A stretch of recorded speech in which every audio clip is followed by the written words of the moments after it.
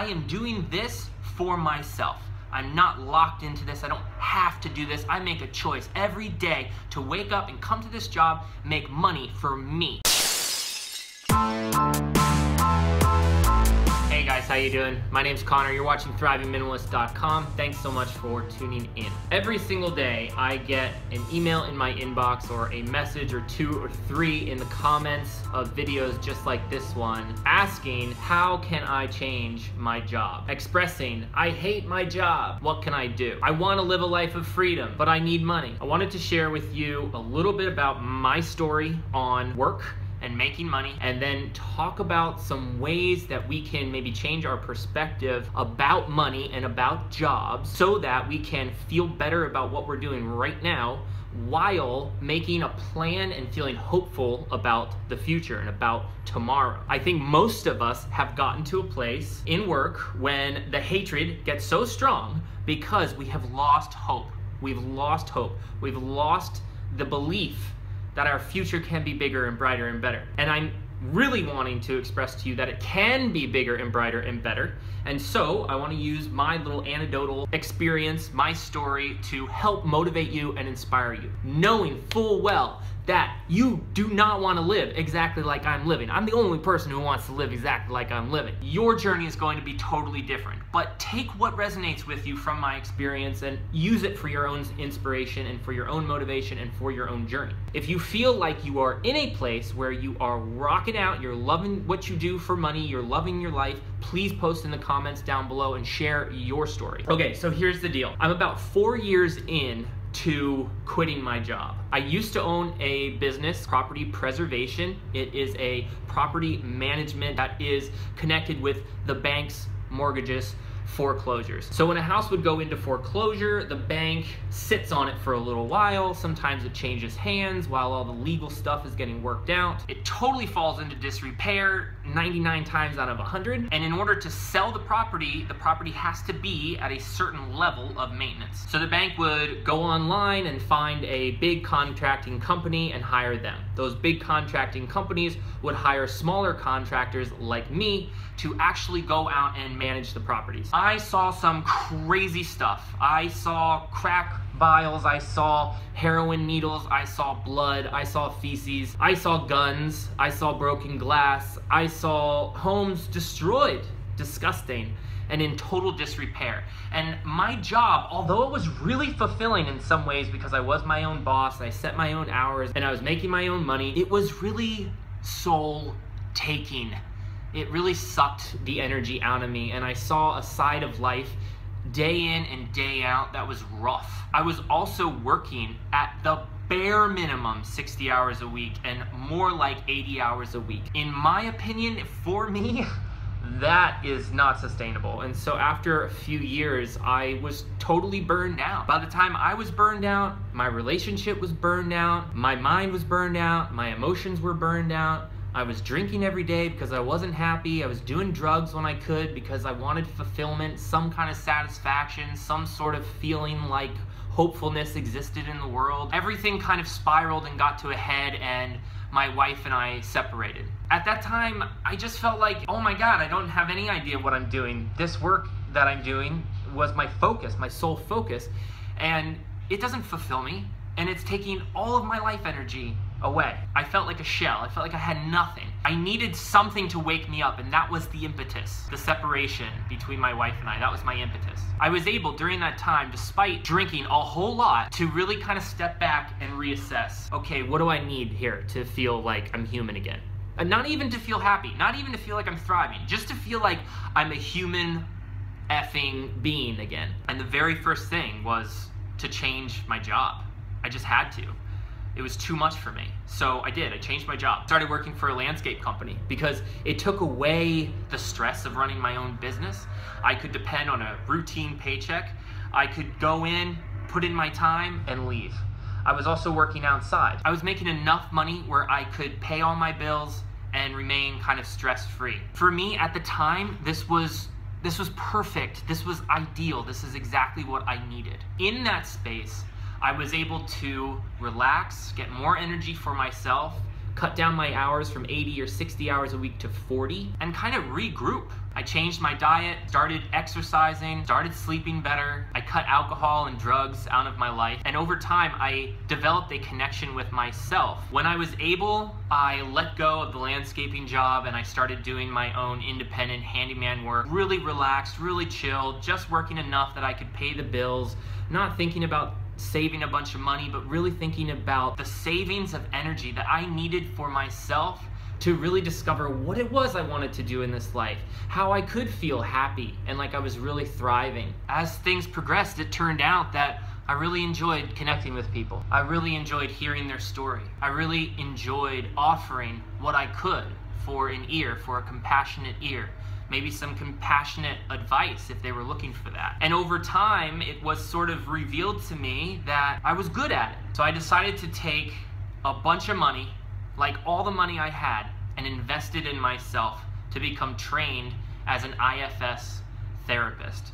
IFS is a very specific modality of therapy that works incredibly well to foster self-love. And I'm all about it. I absolutely love it. And the reason I love it is because I used it on myself and I know that it works. I've been an IFS therapist now for over a year, and that's where I make all my money. Today, I'm drinking this fresh squeezed orange juice for $1.75 that I got just down the street. I'm living in this luxury apartment on the corner on a 7th floor where I have probably about a 250-degree view of the city. I'm in Chiang Mai, Thailand, one of the most beautiful cities in the world. Absolute incredible temperature, incredible food, very kind, loving people. Tomorrow I'll be getting on a plane back to California for about 10 days, and then I'm traveling to a festival in Peru to teach acrobatics. Acrobatics was just something I picked up along the way of my journey, and now I'm making money on it. And I'm sitting here making this video, which will get thousands of views,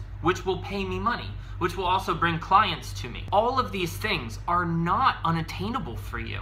None of them, not one of them. Not from the orange juice, to the therapist job, to the acrobatics, to the travel. None of it is unattainable for you. All of it you can have if you want it. I assume that you want elements of these things, but you want it in your own way. The reason I'm talking so much about myself is to tell you that you can go from this human that maybe you feel like you are right now, which is like hopeless, maybe you've got a crutch of some sort, drugs or food or pornography or whatever it might be that you're just doing, and like, you know, you don't really want to be doing it, but you feel like that's the only place you feel alive for a minute. You're working this job that you just kind of hate. You can't wrap your mind around why the heck you're doing it. You want to do something else, but you just don't know where to start. You can go from that place to chilling in Thailand, making all of your money online, drinking fresh squeezed OJ, chilling with the most beautiful human creature you've ever laid eyes on, happy, in love with the world, with another human, with yourself. If you look at pictures of me 4 years ago, you wouldn't recognize me. I look older,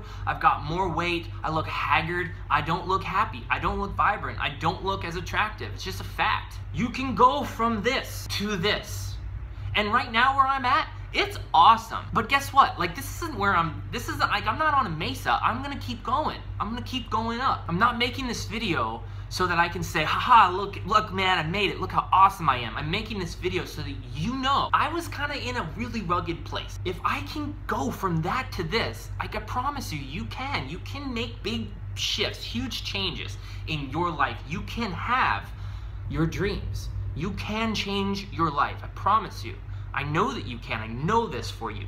Okay, so let's get down to like some nitty-gritty stuff. Let's talk about perspective. Having a job doesn't inherently mean that you're gonna hate it. There's a lot of people who have jobs that they love. There's also an ability to go to a job and know, okay, this is just for the paycheck, and I'm just gonna be here. I'm gonna put my best foot forward here. I'm gonna have a smile on my face, and when the job is done, the job is done. I'm gonna go home and do my thing, knowing the entire time that I am doing this for myself. I'm not locked into this. I don't have to do this. I make a choice every day to wake up and come to this job, make money for me, so that I can have energy, so that I can use it the way I want to use it. You're not a slave to your job. You chose this job. And at one point in time, I guarantee you were really excited about that job. You were so excited and pumped that you got hired for that job. You can stay in that state. The reason I think that we grow to hate our job is that we have lost hope.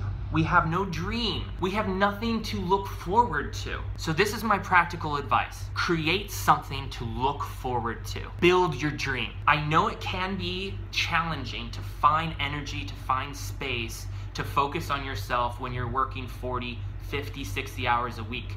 Maybe you have a family. Maybe you have kids to support. Maybe you've got other things going on. I understand it's a challenge. But even if you were to take 10 minutes out of your day, every day, maybe that's in the morning, maybe it's right before you go to bed, and you spend that 10 minutes constructively writing down your passions, anything about your passions, anything about your dreams, anything about what your future 5-year ideal self would be, you will change your life. We cannot make changes unless we dream. We have to dream. And I'm not talking about woo-woo stuff here. I'm saying very practically, you cannot tie your shoe unless your brain is thinking, I'm gonna tie my shoe. You cannot quit your job and live the life of your dreams unless you are actively thinking about what that looks like. You don't have to have all the answers. You just have to have the hope. You gotta have the drive. And in order to foster that, you need a few minutes every day just for you, just focused on it. The other thing to remember, this is a narrative in our head. Money will not make you happy. It's just a piece of paper. What it represents is freedom. It is energy. That is what you are looking for. So how can you get more energy and more freedom in your life? Forget making more money. Focus on getting more energy and more freedom. This is where minimalism can play a part in your life and be a practical tool to getting you from point A to point B. Minimalism will allow you to let go of the things in your life that are no longer serving you, to create more space for that positive momentum, for the energy that you're actually looking for when your brain says, I need more money. The last bit of practical advice is something that I've talked about a lot. I try and talk about it in every video because I believe so strongly in it. It is basically my mission statement. Self-love is the strongest tool you will find to change, to find happiness, to find joy, to find passion, to find contentment, to find yourself. I have a video on self-love. I would really encourage you to take a look at it, to discover kind of what it's all about, what I'm talking about when I say self-love, and why it is so important. Spending 10 minutes a day writing down your passions or writing down what your future ideal life would look like is developing a connection with self-love. It is putting you first. It is setting intention and awareness onto you. It is building a positive narrative for you. That is all self-love. There's a lot of other ways to connect with yourself through self-love. And if you watch the video, you'll see what I'm talking about. There is nothing fundamentally wrong with your job. There's nothing fundamentally wrong with working. There's nothing fundamentally wrong with money. We are looking to diagnose a problem, and we look at the symptoms, the job, the loss of money, the debt. These are just symptoms. This is not the cause of the problem. The cause of the problem is we don't have passion, we don't have hope, we don't have life inside of us. The awesome thing is you can develop those while working, while having a job, while being in debt, while having a mindset created around money. You can work on developing passion, on developing your life, on developing a connection with yourself, on developing happiness. I really hope you liked the video. Thank you so much for watching it to the end. Much, much love for you. I work as a therapist. I also work as a coach, as a business coach, as a health coach, as a life coach. You want to reach out to me, you want to do some counseling, you want to do some coaching, let me know. I love it. It's my passion. I'm all about it. Look me up, thrivingminimalist.com. Much love to you, and take very, very good care of yourself. Mwah. Peace. My minimalist apartment here in Austin, Texas. What I'm packing for my to be married. I used to own a house. I used to own a rental property. I used to work a 60 to 80 hour job that was